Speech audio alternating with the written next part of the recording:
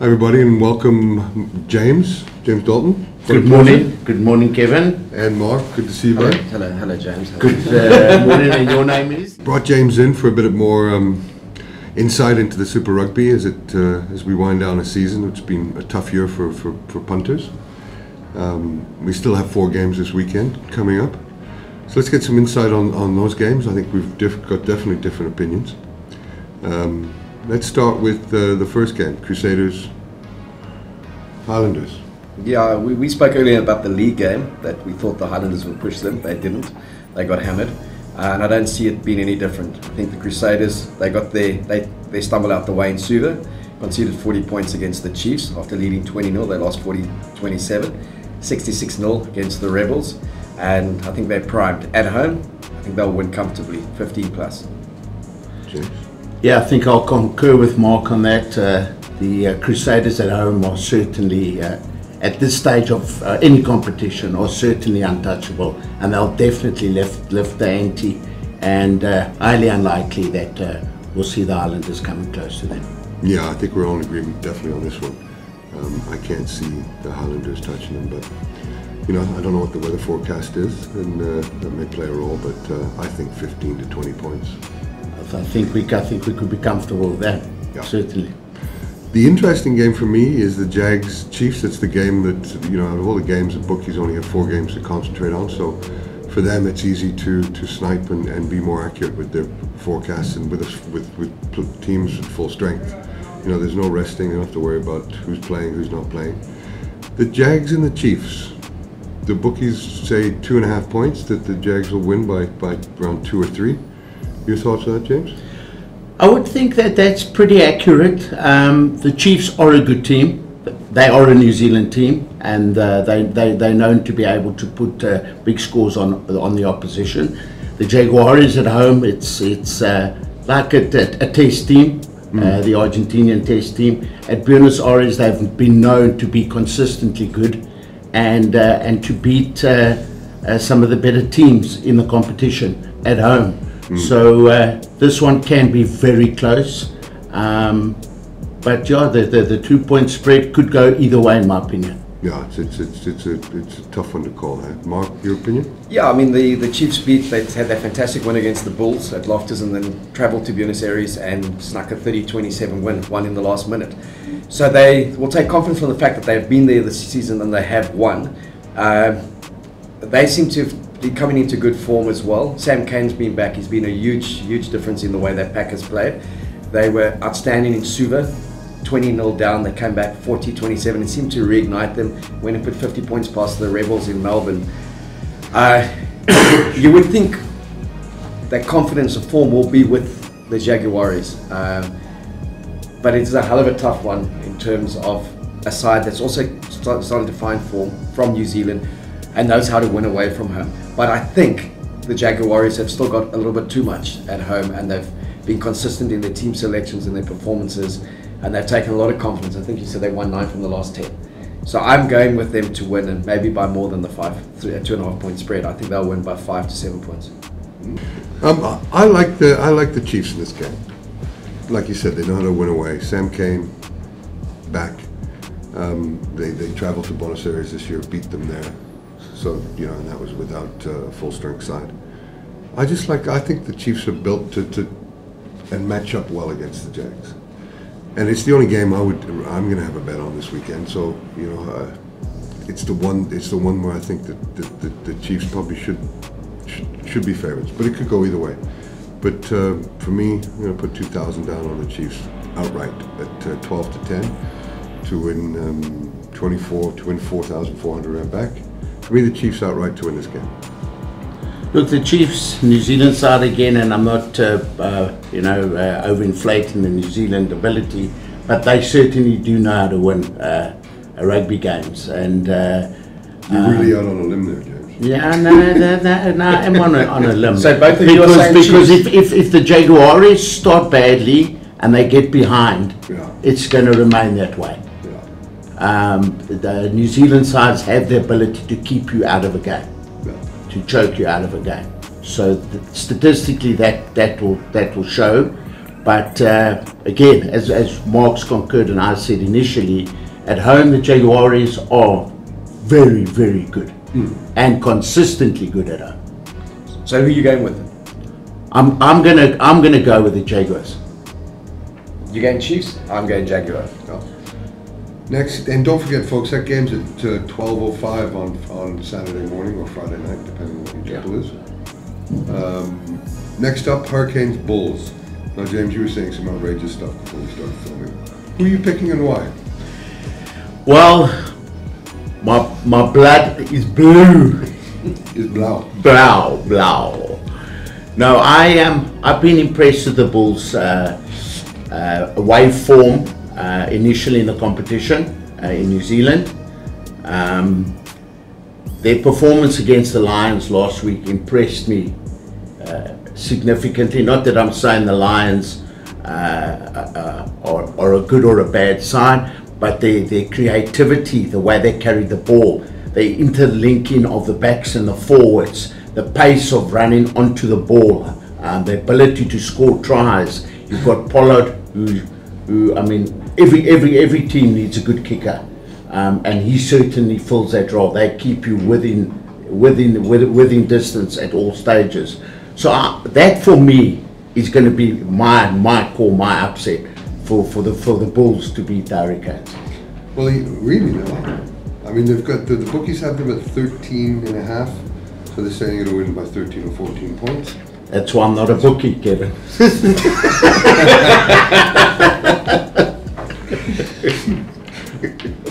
So they've got them by 13.5 points. It's a lot of points. A lot of points to cover.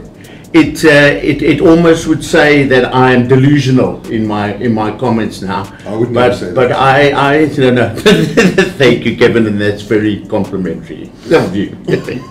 But guys, now I'm going to be hopeful. I'm going to be hopeful and say that yes, I want to see a South African side at this stage of the competition be able to travel abroad and beat a New Zealand team, and hopefully beat them well. Yeah, it sure made it helped with us absorbing the cricket losses. Is there cricket at the moment? No, not that we're playing. Yeah, and not that we know of in this country. I don't think our team does. But if you talk about South Africa and New Zealand teams, an interesting statistic this year has been we've lost 7 to them, won 5 and drawn 4. And there's been very little in the matchups between our best and their best. And if you look at the Springboks last year, there was nothing to differentiate the two teams in terms of scores. In the 2-point defeat for New Zealand in Wellington, and then for the 2-point defeat for the Springboks at Loftus.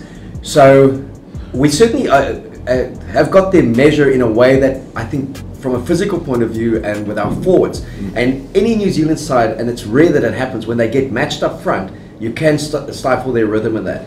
So for the Bulls to have a shout there, they've really got to get stuck into the Hurricanes pack physically.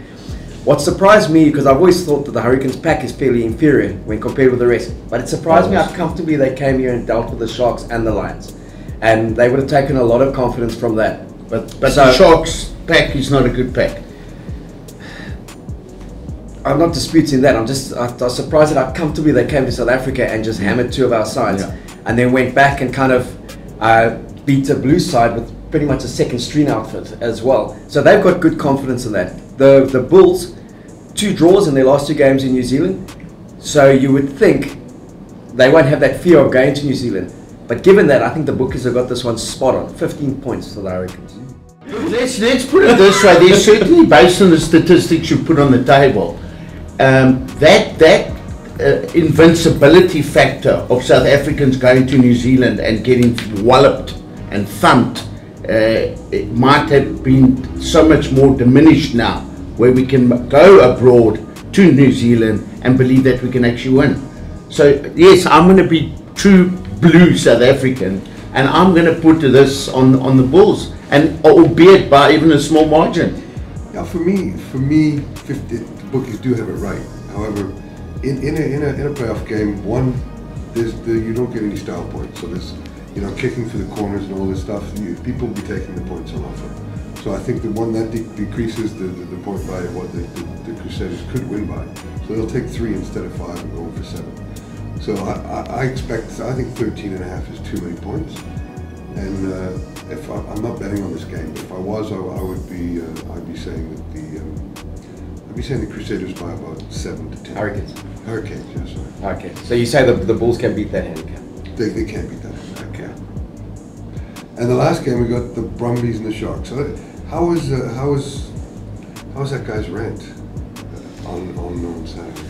Yeah, well, he defines the KZN media. It's Mike Greenway. Sure. He's the only rugby writer in KZN since the rugby media. Still. So is that a personal reference to Mike? To Mike, yeah. And Mike's been, and rightfully so, he's been having a go at him the whole season to say why. Mike's a good journalist. He's a very good journalist, and he's experienced, he's been around, and he's certainly not a vindictive journalist. So, look, as a former rugby player, no journalist is a good journalist. Okay, I'll take that as well.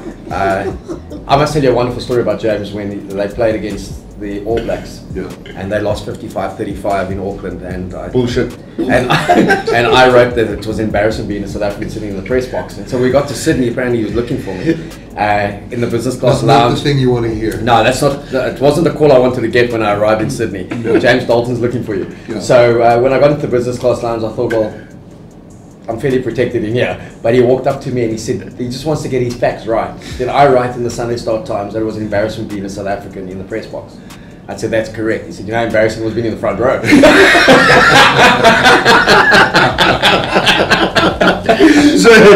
that ended well. That ended well with an embrace and a hug, okay? And me saying you weren't that bad. So, yeah, no, I think, regardless of how it goes, I think Robert de Preer will get the sack, and he just seems disinterested in being there. And his son Robert de Preer is a good rugby player, and he played brilliantly when he played for Western Province in the Stormers. Yeah. I don't know if he flourishes under his dad. I think some of his worst rugby plays is when he's playing under his dad, and he hasn't stopped playing for the last 18 months. He went over to England, he played in their season, came back straight here, and Kerwin Bosch was the form player. And this constant thing of they're not picking Kerwin Bosch and then starting with Kerwin Bosch, and on 60 minutes premeditated, regardless of how the game's going. Fussy, who's been outstanding at fullback, has got such pace in that they take him off, put Kerwin Bosch to fullback and bring Robert de Preer on for the last 20, and it's just invariably slowed down the whole dynamic of the game. So, well, how do coaches not see what everybody else sees? I mean, this is the thing that always surprises me. Kevin, you touch on that. I almost find like it's almost like an acceptable trend that at a certain point you have to make substitutions. Yeah. It's like become a law of the game. In my interpretation, first of all, the best man should run out the tunnel and back off the field after the final whistle, unless injury or you really are pathetically poor, bad on the day you get substituted. But any momentum that is there should be held and kept, unless you way ahead, and then you can make substitutions to give people game time. Yeah, that's very old school in terms of and what I played under. What I can sorry, it's old school. No, I'm not criticizing James. Okay. No, I'm just saying that's because why I wanted to say that is because what we've got to do is aim to win and win well. So, even if there are things that are from older generations that are still good, we need to apply those things. Oh, no, absolutely. What amazes me even more is the coach's belief that he's beyond criticism. But even coming back to that, and I think one of the things you were alluding to there was everyone can see that the wrong guys play, and he's picking the other one. When you go back to 2015, and the Lions were outstanding that season, and Heineken Meyer just refused to pick any of them. Not one of them went to the World Cup.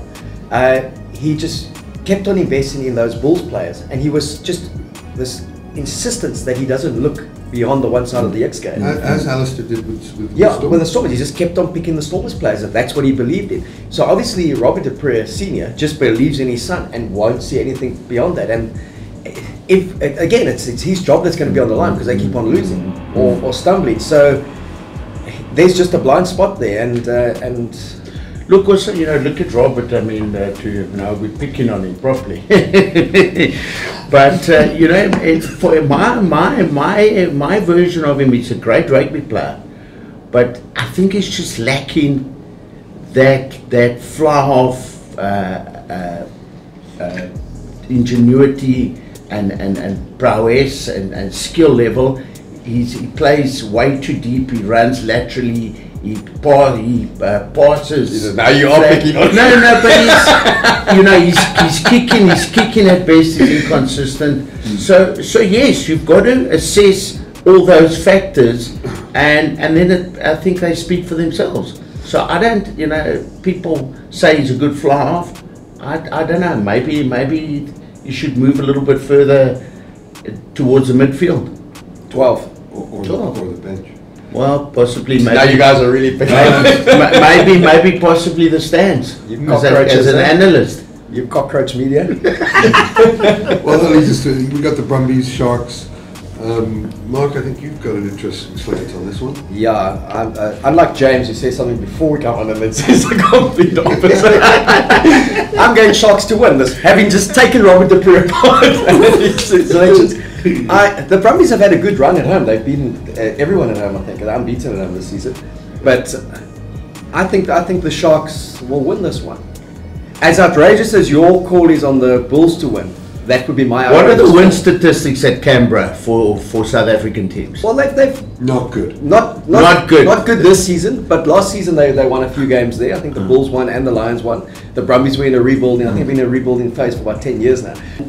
They seem to play better away from home. I think they've lost 4 or 5 games at home this season, but won on the road more than they've actually won. Correct. At home. So I don't know what it is. Maybe they can't deal with the humidity in Durban or the pressure of that one-man band media. That's the other thing, is you've noticed the trend that when South African teams play badly, they blame it on wet weather.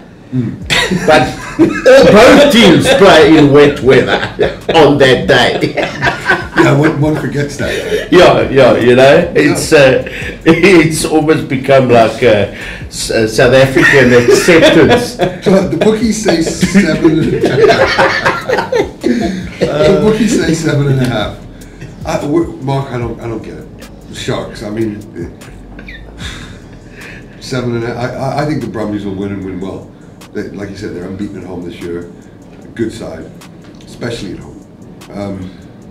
Just can't see the Sharks getting on a plane, going there, and beating them, especially with that coach. If he makes the same selections again. Yeah, well, he may be on 60 Minutes. I've got them to win. I don't think I got them to win at worst case scenario. Did you bump your head on the way in? On the way in, yeah. Certainly sounds like it. On the way in. So I've got them to win, at worst for them, beat the handicapping if you're a punter. I would say, I don't think the Brumbies will beat them by 8 or more. Okay, James, what do you say? Look, I'm afraid to ask, but I have to say with a heavy heart, but certainly I'm going to go with the Brumbies. How many points do you think they're going to win by? I would go minimum of 7. Yeah, for me, it's a game again I won't touch. Bookies have it reasonably handicapped, but it wouldn't surprise me if they took a double-digit beating. Super Brew, what you going with? I'll go with Brumbies 10. Super Brew? He said 7. I'd still stick to it. Yeah. Listen, Marky. Sharks by 5. Sharks by 5. Okay,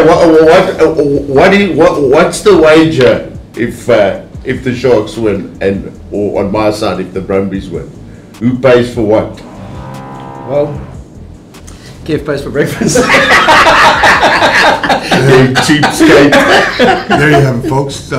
Mark, thanks. James, thanks, bud. Thanks, Kevin. Thank you, Mark. Let's see how it goes. Thanks, guys.